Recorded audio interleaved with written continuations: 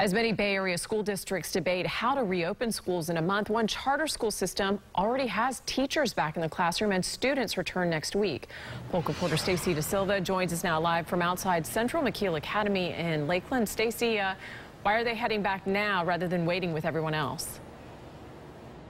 Hey, good evening to you, Jen. Yeah, the director of schools here at McKeel tells me simply he just thinks his schools are ready. Charter schools, as you know, work outside the public school system in Polk County, which is set to open August 24th. So students here at McKeel may be some of the first in the state to go back to school. Teachers will spray the desk, all the desks in the room, then they'll walk back through with a microfiber cloth. It'll be one new part of a teacher's pandemic-era day at McKeel Academy charter schools in Lakeland. Teachers arrive Thursday to set up their socially distant classrooms. We love to teach. We love our kids. We want to see them in the classroom. New tables outside allow students to eat in the fresh air. Polk County Public Schools is mandating face coverings for all K-12 students. At McKeel, masks will be required only in areas where social distancing isn't possible. That could become a campus-wide mandate if kids can't keep their distance anywhere. After all, 70% of McKeel's 3,500 students are coming back August 6th. With 30% of them being at home, that allowed the class sizes to drop.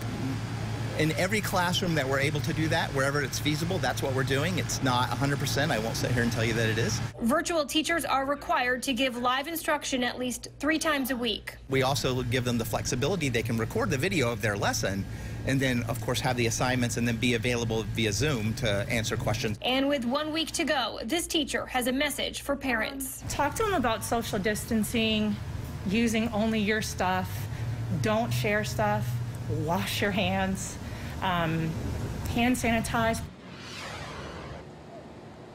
And of course, practice using a face covering as well. Now, not all teachers who wanted to teach virtually and had concerns about coming back into the classroom were actually given permission to teach virtually, so they will be in the classroom. There will be a COVID coordinator at McKeel who will work with the health department in case anybody tests positive.